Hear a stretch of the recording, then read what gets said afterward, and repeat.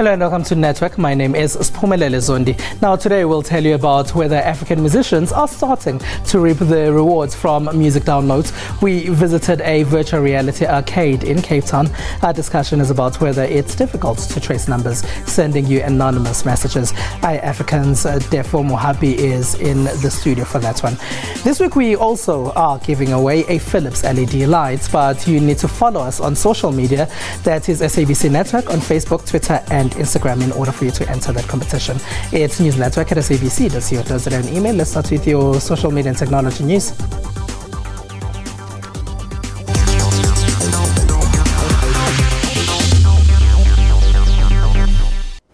President Joseph Kabila's term should be ending, but the government has chosen not to hold elections now in December as was expected. So in anticipation of nationwide protests, telecommunications providers have been allegedly asked to block social media. South Africa's Vodacom, France's Orange and India's Airtel have not commented on this. In the past, they've blocked the internet when they were asked by the DRC government to do so. Vodacom told us here at Network that there is a provision in DRC law that forces them to do that. This also happens as different stakeholders are holding peace talks. Google is the biggest search engine in the world. They've now released a list of the most searched for topics on Google. It seems mobile game Pokemon Go is popular with the South Africans, but a lot of topics people search for are news-driven. Google uses its own algorithms to figure out what's being searched for the most in different parts of the world. A year for global issues, so things like Donald Trump, the US elections, Rio 2016, Euro 2016, and so we saw a lot of big world events show up. Jacob Zuma, as always, Thuli was on that list, and also her office as public protector was searched for.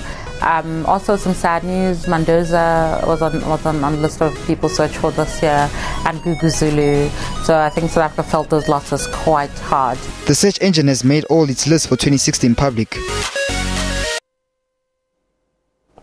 Now, that story was about Google, and as you probably have realized, the Google Doodle is of Steve Biko, who was born on 18 December in 1946.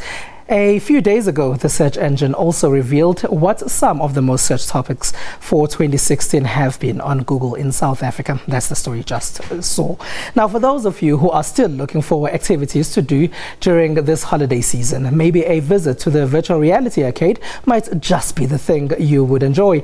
The next insert takes us through a VR arcade based at the Cape Town Silicon Valley or Silicon Cape. Holiday season is upon us and most of us are constantly looking for things to do. One of the things that would come to mind is going to an arcade at the mall. But with the advancement of technology, we now have options such as the virtual reality or VR arcade. Some of us grew up playing in traditional video game arcades. So what exactly is this VR arcade? It's exactly like a video game arcade except that you have virtual reality. So you come here, you strap a headset onto your face and you enter another world. You can move your head and see different things. Virtual reality has been a big topic in the tech world in the past few years. We've seen VR movies being introduced, and Facebook even showcased their latest social VR run prototype at this year's Oculus Connect event. Even with the introduction of the technology to these industries, one never thought that a whole VR arcade could actually become a reality. So there's been a few false starts in VR in the past, where people have pushed it, and then when you had the experience, it just didn't match your expectations. But finally, it's there.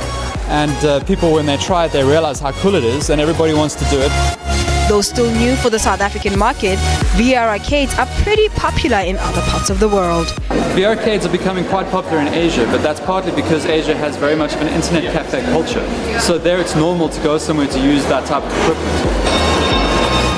From boxing matches to out-of-space adventures, the VR arcade offers a variety of games for players to enjoy. Even I decided to take a shot at this new way of playing games, so I strapped on my VR gear and into the virtual world I went.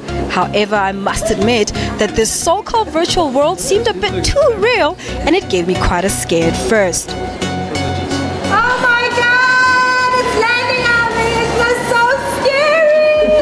The VR arcade can be found at the Cape Town waterfront, and Joburgers can have their experience at the Voter World in Midrand for about 250 per hour.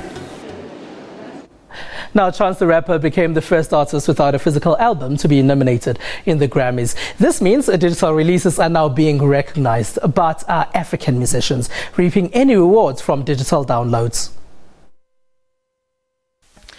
This is the man who only has his album out on digital format. Chance the Rapper has landed 7 Grammy nominations this year. This success is overseas. A few Pretoria students say they're switching to digital platforms that allow them to pay for their music. I only buy the music that I really want, like house. Full album downloads, I'll always go straight to the place and get the whole album. Yeah, I'm big on the streaming game right now. Recently, Apple Music announced that they're now offering student discounts in South Africa. Musicians feel such offers are a good thing. Of course, we're getting connected, onto online digital stores, and you're finding a lot of online releases actually long before artists release the physical copies of CDs, because they actually want to feed it onto online platforms.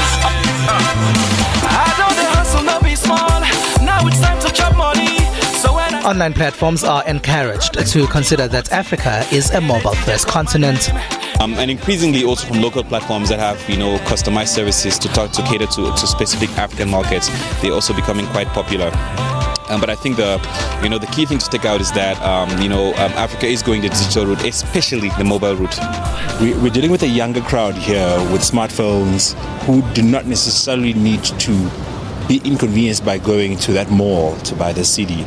And you need to also understand that this also gives you the independence to buy the exact track that you need off an album. Smartphones, tablets and other digital platforms are, however, opening up the industry to a lot of piracy, as many download and share the music without paying for it. Back to the group of students in Pretoria. When it comes to downloading, if I have to download one song at a time, I'll go to pirate sites and I'll download. Hip-hop, I download, single tracks I download online from piracy. It's just really easier to go on the pirate sites and download the music.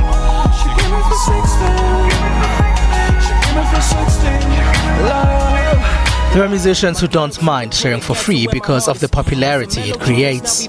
Nasty C decided to release his album Bad Hair for free on audio. It's called Audio Smack, and in a day he received over 187,000 listens and downloads in just one day.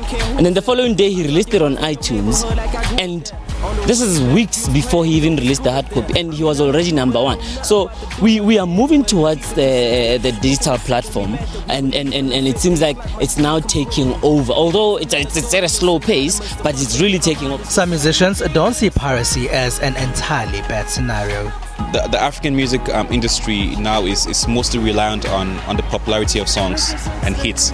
So in my opinion, first of all, the more popular a song is, the more other platforms, paid platforms, are interested in it. So if a song is shared so often, I want it illegally or pirated, it becomes so popular that the paid platforms now want to use it, and the TV stations that pay royalty also want to get it on them, want to be part of it, and also the artist gets more bookings, and which is where artists are now making a lot of money. Because in the past, artists weren't getting big fees, but now the fees are getting really really big, on par with a lot of the fees even in the northern music industry. So it is a good thing. There can be improvement in terms of the paid platforms, because there are lots of people that want to pay for music, but just not have the platforms where they can go pay. Not many Africans have credit cards. This suggests that while Africans are increasingly spending their money to buy music from digital platforms, piracy might decrease even further if payment methods changed to incorporate those that are used in the continent, like M-Pesa, cell phone banking, and others. Over 1 billion people's Yahoo accounts have been breached. Super Mirror Run gets launched on the iPhone App Store, and Panasonic takes a new cashier technology. These are just some of the stories that made tech headlines in the last week.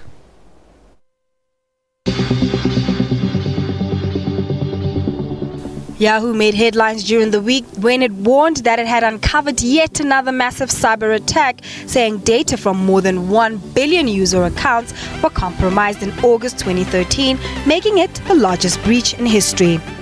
Yahoo screwed up big time. And this isn't the first time. This is already the second time this has occurred.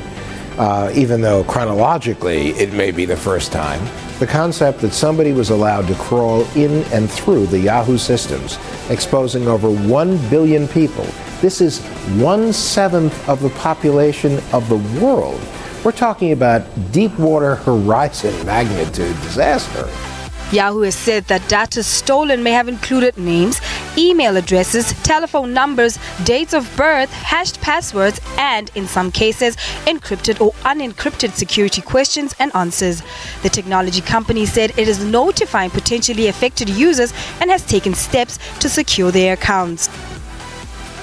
Still in the USA, Super Mario Run became available on the iPhone App Store on Thursday as Nintendo banks on nostalgia to drive what it hopes will be its next smartphone phenomenon after Pokemon Go.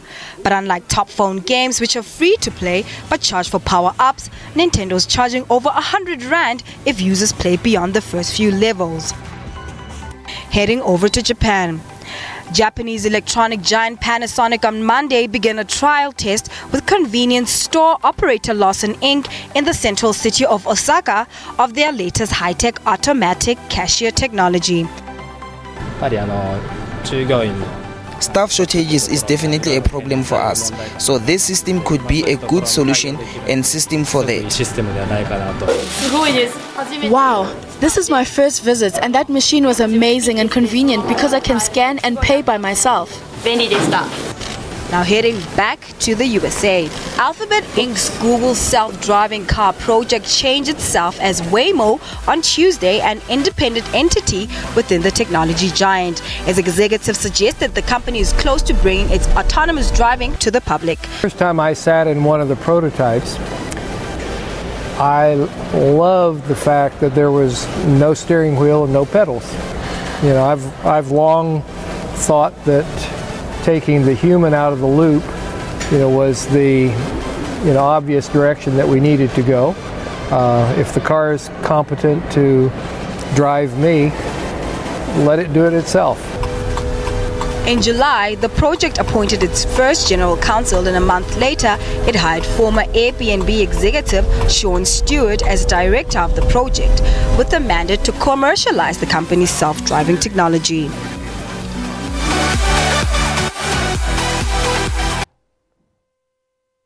SABC Network on Facebook, Twitter and Instagram. News Network at sabc.co.za on email. After the break, we chat whether you can trace unknown cell phone numbers. Steve Mohabi from iAfrican is with us. Stay with us.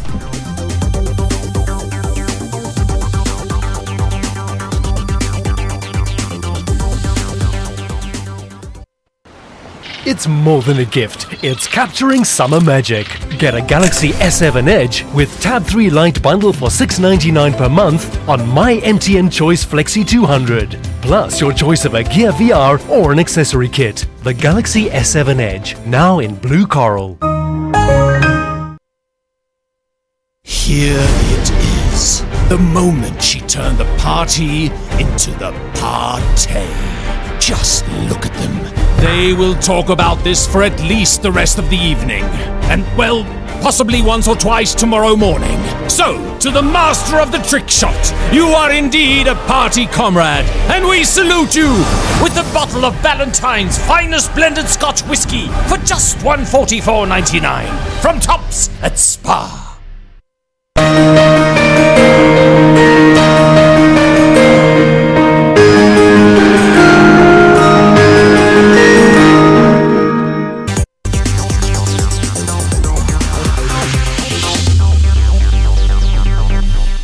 It is the SABC Network on Facebook, Twitter and Instagram. News Network at sabc.co.za on email. Thank you very much for being a part of our network tonight.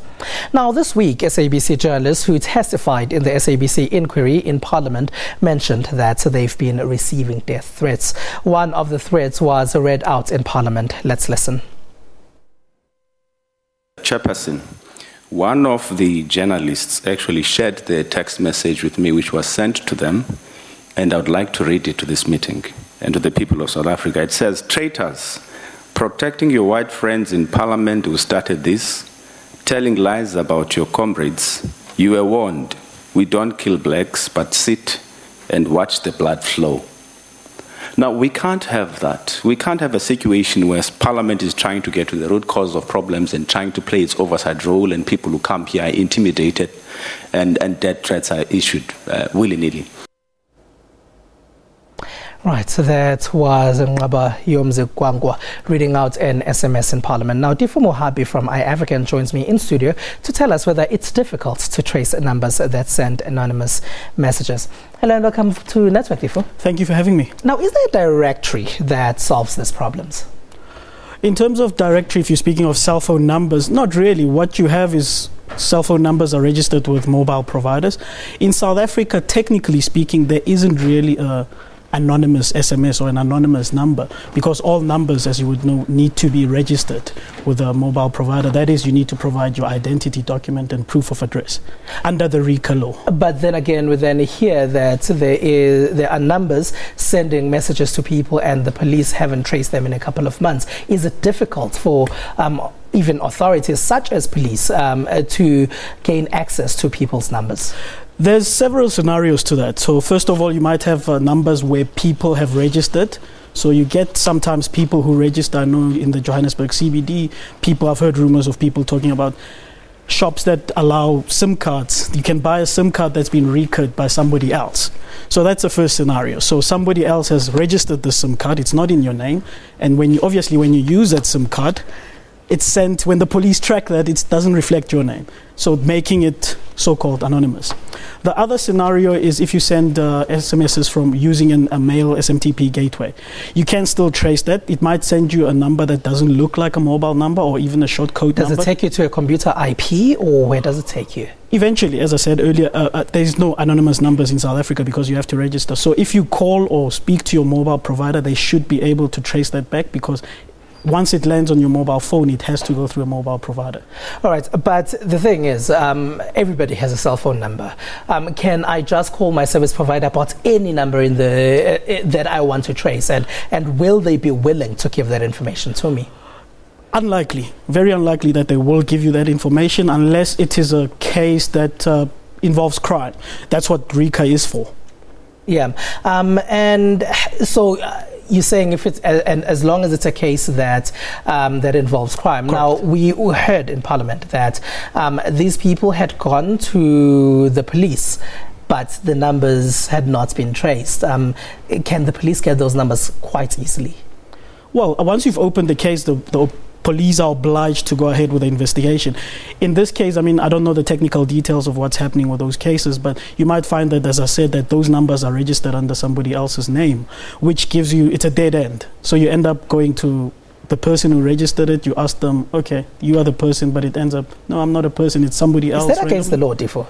That is against, well, again, look, I'm not a legal expert, but technically speaking, it is.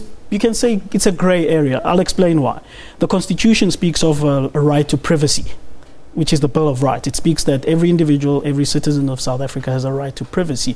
But it also speaks of the state having security, the importance of security, or sovereign security. But again, RICA was introduced. It speaks of allowing certain authorities to be able to intercept communications in cases of crime. It hasn't been tested constitutionally in terms of whether we are allowed that right to privacy, but I'd imagine if it involves a crime, your right to privacy goes away. All right, and in terms of registering anybody's number under your name, like you're talking about people who can go to a shop in town, is that against the law? I would imagine that's against the law, because that's sort of borderline fraud or misrepresentation of who you are. You are acting as somebody else. You are using somebody else's number as if you are them. So I would imagine that that's illegal. There are also third-party apps that you hear about. When you call somebody, they already know who you are, even though you've never given them your number. What's the story there? There's third-party apps for SMSs as well. So this works great for numbers that you don't have on your phone, that are not in your contact address book, so you can identify those SMSs if they're anonymous. And there's also apps that you can use where somebody's hidden their identity even on SMS or spoofed it. Spoofing means that changing the identity of the SMS number. I mean, I don't know if you've seen it. I've once received a text from myself. Oh, wow. But it wasn't from myself. Yeah. So, but you can still identify who sent it with some apps. Yeah. But again, in terms of identifying where a text comes from, if a text comes from a country that doesn't have data retention policies, it's going to be very difficult to track it down. All right, another question. If I then go and register a SIM card under my name and I give it to a friend, is that allowed? Look, again, that's a bit of a gray area. You can, I'm sure you've asked your friend to use your phone or to send a text. It's different from using your phone. Your friend needs a recut SIM card. You just recut a second or third or fourth SIM card last week, and you say, yeah, you can use it. Again, grey area, I would imagine. RICA speaks, you've got a right to privacy, as I said. The Constitution gives you that. But again, if they use it in criminal activity, you might come into trouble. All right, thank you very much, Jeff Mohapi from iAfrican. Thank you. All right, now we caught up with musician Trey Sorazigi. He told us what his favorite piece of technology is.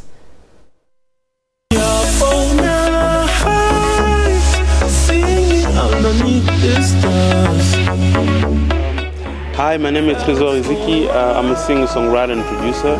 And right now, I think my favorite piece of technology is my iPhone 6S Plus, 6S Plus.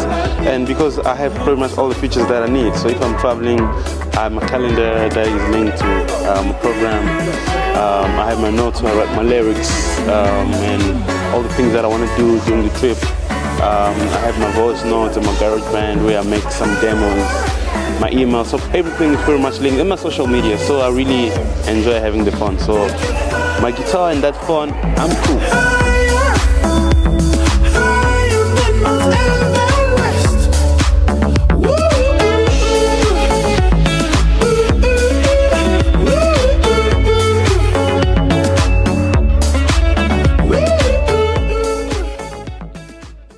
Just to remind you, we are running a competition, and this week we are giving away the Philips LED light, which is actually in studio in front of me. All you have to do is to answer a simple question on our social media pages, and you stand a chance to win this light.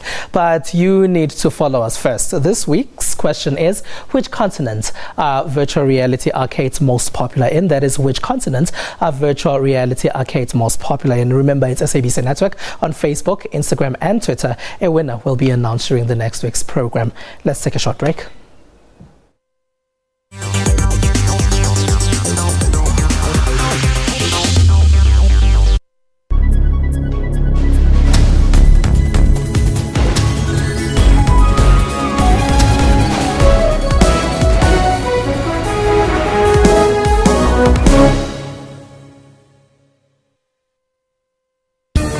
Water-wise, water is an essential need. The scarcity of it could lead to loss of many lives, including livestock, plants, and much more. It requires us to use it sparingly and responsibly in times of need, failing which our taps and sanitation will not function. For more on water and weather issues, stay tuned to News Today, every Friday at 4:45 Central African Time. SABC News, making you water-wise.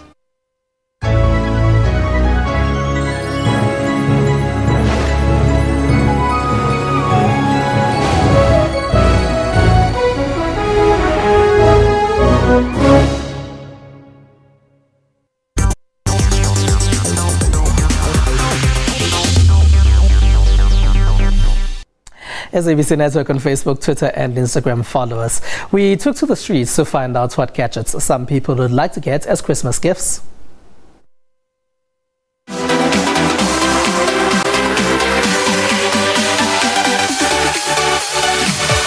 On my Christmas wish list, oh my gosh, an iPhone 7. I've had the same phone for like almost 4 years now. I support Segi, so please, iPhone 7, God, please, thank you. I would like to have iPhone 6. Yeah, but why? Why? I mean, like, I want to upgrade from the phone that I'm using right now. You know, it has to be a Samsung Galaxy S7. Like, right now it's not the in thing. You know, like what happened with it, like, you know, but like that's one of the things I would like to have. For this Christmas, I'd like to get an Xbox. An Xbox would be a really good present. Beats by Dre. great, actually. Yeah, because earphones, you know, when you have to like channel them to like take out the sound nicely and the bass, I'm in that stage now, so my earphones are letting me down. So if anyone's out there wishing to sponsor, hello, we're here. No one's talking about being gifted ebooks, so we just heard that you can do that too. Now this week we asked you what you use the most to make purchases. Overwhelming majority of people that responded to our question said they use credit or debit cards the most in order to make purchases. Cash comes in second. It's on your screen at the moment. Cash comes in second at 31%. And in last place are mobile phone applications. That is 5% of people that responded to our question on Twitter.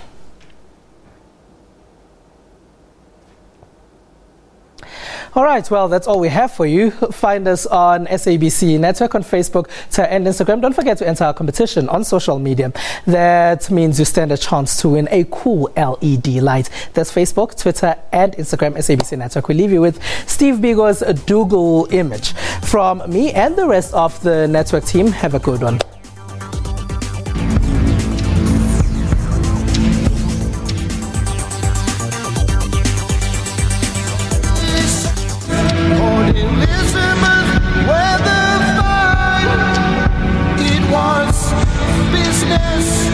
As usual in police room 619.